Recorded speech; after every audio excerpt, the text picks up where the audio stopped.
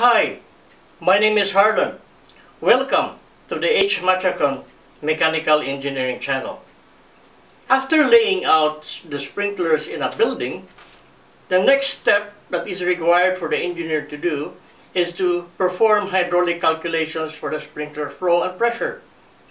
But before we do that, we need, in order to calculate the flow and the pressure, we need to plot the design area. But before you proceed to our topic for today, please click the subscribe button if you haven't subscribed yet to our YouTube channel. Our topic for today is plotting the design area in a sprinkler system.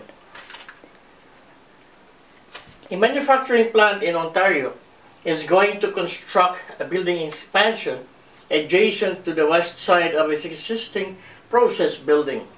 The floor area is 3,087 square feet.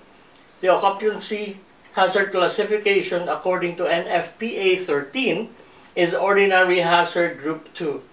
The fire sprinklers have already been laid out in the previous video tutorial, Layout of Fire Sprinkler Systems. Plot the design area. So we will pull out the layout that we have prepared for the fire sprinkler system in the example in the previous video tutorial. So we have this one here, which we have two rectangles, the 20 feet 6 inches and the 61 feet 4 inches, and we also have this 27 feet 2 inches by 67 feet 4 inches, the lower rectangle here. And you notice the spacing of the sprinklers is 12 feet and 10 feet 6 inches here, and 11 feet here, and 9 feet vertical. Okay, so the design area. What is the design area? It is a specified area where in all the sprinklers within are expected to actuate and provide water at the required density in gallons per minute per square foot when fire occurs. The size of the design area is related to the occupancy as shown in the area density curves of NFPA 13. Why? Because when fire occurs, it's not the whole building that suddenly sets on fire. It's just a small portion of the building. So we assume a remote area, the most remote area, wherein all the sprinklers in that remote area provide the water at the required GPM per square feet. So from the design area density curve, NFPA 13, we have here Ordinary Hazard Group 2. We have this line. Okay, any point along this line is okay. So you can either choose 1,500 square feet design area at 0.2 gallons per minute per square foot density, or maybe you can use 3,000 square feet at 0.17 gallons per minute per square foot, or you can also use 3,900 square feet at 0.15 gallons per minute per square foot. So I prefer to use this 0.2 GPM per square feet at 1,500 square feet of design area. So empirical evidence shows that a rectangular remote area whose length is parallel to the branch line is much more hydraulically demanding than a perfectly square remote area. Determine the minimum length of the design area using the equation L sub minimum is equal to 1.2 square root of A. So we have chosen 1,500 square feet and a density of 0.2 gallons per minute per square feet. So from the equation 1.2 square root of 1,500, we have the minimum length of the design area 46.48 feet. And determine the minimum number of sprinklers along the length of the design area. So the minimum number of sprinklers N sub S will be equal to L sub minimum divided by the sprinkler spacing. So 46.48 feet divided by 12 feet, so 3.87 sprinklers, say 4 sprinklers. So you have here in your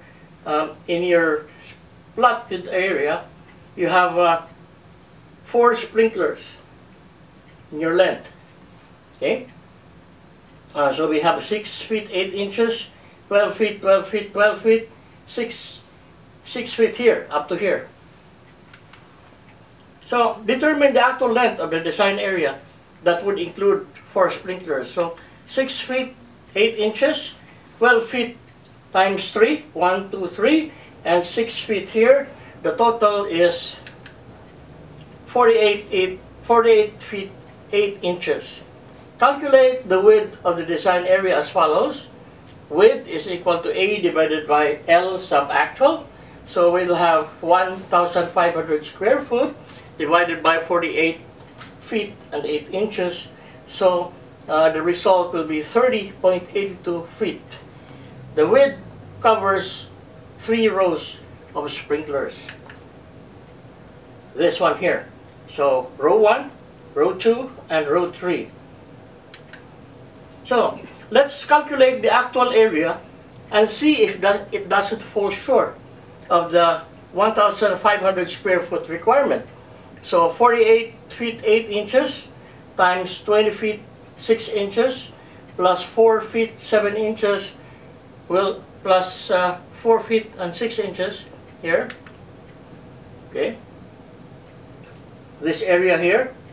So 6 feet 8 inches, 12, 12, 12, 6 times this distance here, 10 feet 6 inches, and 9 feet 7 inches plus 4 feet 6 inches plus the distance here will be 1,439.73 square feet. So this still falls short of the 1,500 square feet. Hence we will add 1 sprinkler closest to the cross main and then recalculate the area. So the cross main is this one here. These are the branch lines, so we add 1 sprinkler closest to the cross main, this one here. Then we recalculate the area. So the design area will be 1,439 square feet plus 4 feet 7 inches, quantity 4 feet 7 inches, 4 feet 6 inches, multiplied by quantity 1 foot 5 inches, plus 5 feet 6 inches here. Okay, this one, this distance here, plus this times this will be added to the area. So the result will be 1,502.6 square feet. With how many sprinklers flowing? You have 1, 2, 3, 4, 5, 6, 7, 8, 9, 10, 11, 12, 13, with 13 sprinklers flowing. So, this one here. The sprinklers in the design area may also be configured in this manner. We'll consider the rectangle 20 feet 6 inches by 61 feet 4 inches. The area here is much less than the 1,500 square feet requirement, so we will consider that whole rectangle as a portion of the design area. And the balance we will just add from this rectangle here, 27 feet 2 inches by 67 feet 4 inches.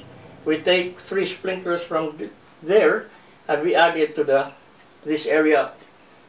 So the result of this upper rectangle is 1,257.26 square feet, which is less than 1,500 square feet. So this falls short by more than 240 square feet. Thus, we will add 3 sprinklers from the 27 feet 2 inches by 67 feet 4 inches rectangle. The area of coverage for the sprinklers in this rectangle is 11 by 9, which is 99 square feet. Okay, so therefore 3 more sprinklers will be adequate. So we will add the 3 sprinklers here, and then we will recalculate the area.